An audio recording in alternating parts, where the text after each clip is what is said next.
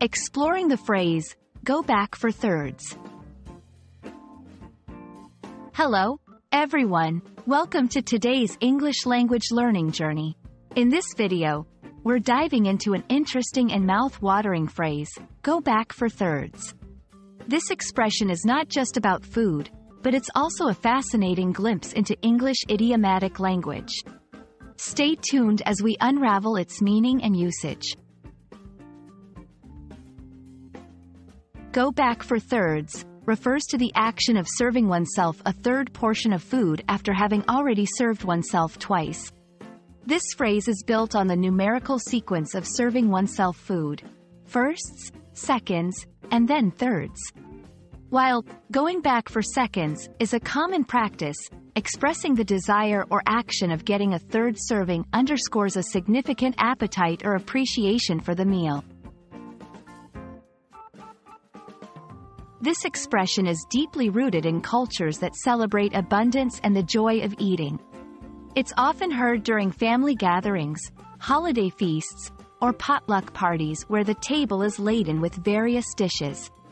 Using go back for thirds implies not only the eater's enjoyment and approval of the food but also the abundance provided by the host. It's a phrase that encapsulates satisfaction, indulgence, and communal dining experiences. To help you grasp how to use this phrase in real-life conversations, here are some examples. The lasagna was so delicious that I had to go back for thirds. At Thanksgiving, it's almost a tradition for me to go back for thirds, given how good everything tastes. She laughed and said she'd never seen anyone go back for thirds at a dinner party before. These examples show the phrase in action, highlighting its use in scenarios where food and dining are at the heart of the experience.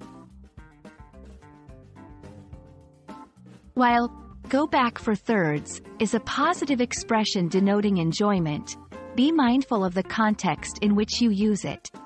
It's perfect for casual conversations and sharing dining experiences but might be too informal for professional or formal settings. Also, remember, this phrase is best used when you genuinely enjoyed the meal and want to compliment the host's cooking skills or the quality of food.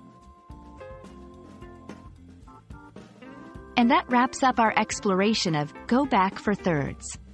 We hope this video has not only made you a bit hungrier but also enriched your understanding of English idiomatic expressions.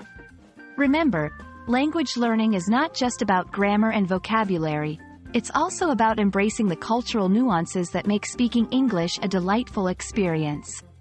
Thank you for joining us, and we look forward to our next linguistic adventure together.